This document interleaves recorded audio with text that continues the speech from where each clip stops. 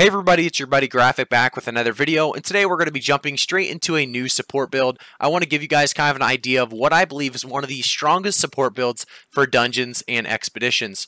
So when you're going for a support healer build, you are obviously going to need that lifestaff. However, what other weapon will you want? Well, there is a lot of people that like the Warhammer, they like Sword and Shield for the tankiness, and they also like Ice Gauntlet because of some of those slows that you can provide. However, I will say one of the biggest things is debuffs in these expeditions, providing lower damage for the enemy, as well as also increasing your really damage to that mob or to that boss or whatever you're attacking in that PvE expedition. So we're going to take a quick look at today a healing build using a lifestaff and a hatchet, and why this build is probably one of the strongest healing builds for expeditions. We're going to jump into it today with, first off, attributes. So with the attributes here, we do see 475 available to spend. Let's just say we have around this amount. This should be close to maybe 50 or level 60. You should be able to get close to that 300 intelligence, depending on obviously gear and what you're really going about to focus. Obviously going to be one of those that you're going to want to get to 300. If you actually take a look here, we are going to be at 300 focus now, and you're going to see a ton of bonuses. So when you're actually going to get 10% mana regeneration rate, 10% fishing line tension. We don't really care about the fishing and the yield when going gathering, obviously, at this current point in time, because we're focused on a great support build, healing build for PvE dungeons. But it is going to talk about, like I said, 20% healing output, 20% duration on casting buffs, 30% plus 30, mana on any self or group heal, and then also when your mana hits 0, gain 200% mana regen for 10 seconds, and 10% cooldown reduction for in fast travel. So all this is very, very nice. Obviously, most of this relying on focus to continue to be very, very useful. And the rest of it, we're just going to throw into Constitution. Anything you have left, throw into Constitution. The last one we're going to grab here is going to be 10%, really 2 crit damage taken. So it's going to, really minus that 10% 2 crit damage taken, and you're going to take a little bit less damage from that boss. You're also going to have increased max health by 10% of your physical armor, and all healing consumables last 20% longer. It would be pretty great if you could get to 250 Constitution. That's where we're going to see a minus 80% damage reduction when full health. That is a massive amount, definitely very, very helpful in these large dungeons with huge damage output. So just keep that in mind. Your goal should be about 300 focus, 250 Constitution, and then anything after 250 Constitution you want to put right back into focus, in my opinion. Now to get to some of those weapons and talk about what you want to really go with those weapons. So the first off, obviously going to be the lifestaff. This will be a little bit more obvious, in my opinion at least, of which you want to go. So we have lifestaff, 19 points available, and let's start it off with one of the most obvious, in my opinion, Orb of Protection. We're going to actually click all 3 of these, going to provide you that shoot out a light projectile that grants 15% fortify for 20 seconds, heals an ally for 10% of weapon damage, and deals 146% weapon damage when it hits an enemy. We're also going to use the Bend Light, very, very useful after a dodge roll. Your heals are 20% more effective for 5 seconds, so definitely understand your build. That's one thing a lot of people don't do. They don't read about their build, they don't understand what their build is all about, and that's going to obviously cause a lot of damage, really healing, I guess, decreases out in the open world. So we also have Beacon as one of our options here that we're going to select.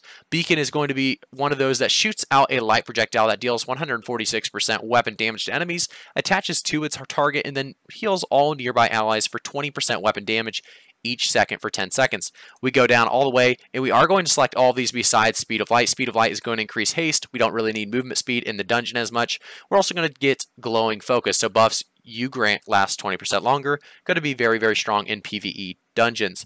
We also have here at the top Absolved selected right now. Lifestaff's light and heavy attacks no longer take mana, and we're going to take also Mending Touch. So with Mending Touch, we're actually going to need to take this actually Sacred Ground first, or you can actually go a couple different ways with this. So I actually didn't select Absolved. Let me select Absolved for us. But we have Mending Touch. Like I said, we're going to take that Lifestaff's heavy attack now removes 1 debuff when passing through an enemy. Debuffs are going to be very important against some of these major bosses as well in the dungeons and expeditions.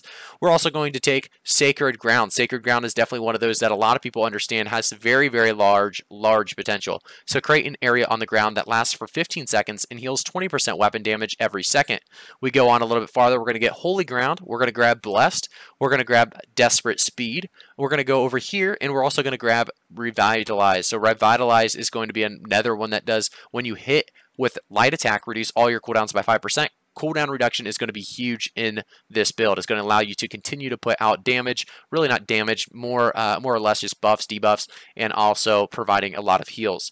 We also, on this this left side, we're going to be able to see that Purify heal for 30% more when you heal an ally below 50% health. That's the one we're going to be wanting to work towards. Obviously going to require 10 points in this previous row. So we're going to select Sacred Protection. Sacred Protection, while holding a life staff, increase the base health of all friendlies in your group by 10%.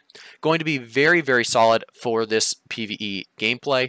So we have all of these actually selected now, and I do want to say, a majority of people are going to want to use Purify. Like I said, Purify is going to be a very, very strong passive for a lot of people to use. I just want to give you guys kind of my thoughts on this build. And as we move forward, I want to talk a little bit more about Purify and why I believe it's such a strong ability, because healing 30% more when you heal an ally below 50% health, obviously you're going to be spending time healing allies below 50% health more than allies above 50% health, because you're going to be focusing obviously on the weak allies. So just keep that in mind when using this build. I do want to jump over to the next one now. Let's remove all of this. Let's go back to the weapons and let's go to the hatchet. So a hatchet, like I said, is going to be the second one you're going to be using for weird, I guess weird thing to think about is a hatchet coming into a lifestaff build, because a lot of people suggested, like I said, a tankier sword and shield build, maybe a warhammer for CC, or even maybe a ice gauntlet for that slows as well, so CC there as well. But in the protector side of things, we are going to actually take a look at the hatchet, and it's going to be all throwing. So actually this is a very, very easy one for you guys to understand. So rending throw an axe dealing 110% weapon damage. The big thing going into this is applying rend, reducing target's damage absorption by 10% for 4 seconds. So we're going to be selecting that, and we're actually going to be selecting everything on this side. I am going to read everything here at the end, but just very important to select everything on this right side. Here at the very bottom, persistence hindrance is actually going to be successful throwing axe hits, extend all hatchet debuff durations by 2 seconds. Going to be very, very strong. We're also going to have throw an axe forward and dodge backwards, dealing 120% weapon damage and slowing targets by 15% for 3 seconds. And then you just have the infected throw, reducing, or you could actually read into this. It says throw an axe that deals 130% weapon damage and triggers disease and weakens target for 5 seconds. Disease reduces target's healing and efficiency by 30%. Weaken reduces target's damage by 10%. So a very large debuff there. Yet again, showing you why you want to be running this hatchet lifestaff build. Definitely, like I said, a very, very strong one. And you're going to obviously want to understand the monster types as well. When you go into these dungeons, understand that there are certain ones where you're going to be stronger, going into these as a PvE content. You're going to be able to see weak 2 as well as resist, and you're going to be able to see this, like I said, with those dungeons. So you can actually take a look here. The dungeons being Amrine Excavation, monster type Ancients, Strike, Lightning, and then you have the resist of Slash, Nature, and Fire. So a lot there, and you can continue down and see all these. We will have a dungeon guide coming out, an ultimate dungeon guide, going over each and every dungeon and kind of explaining some of these things here in a little bit as well. So keep an eye out for those in the next couple of days as well. Thank you guys so much for tuning in. I hope you guys like this way of going over this guide. Really, this healing build is insane for expeditions. I think we are going to see a lot of people starting to really utilize this in higher level dungeons, maybe 60, 65 dungeons, where you're really starting to need that, solid build to actually complete the dungeon in a good, timely manner. So thank you guys again for tuning in. If you have any questions, comments about the build, let me know in the comment section down below. I'll see you guys all in the next one. Make sure to like the video, subscribe to the channel, and turn notifications on.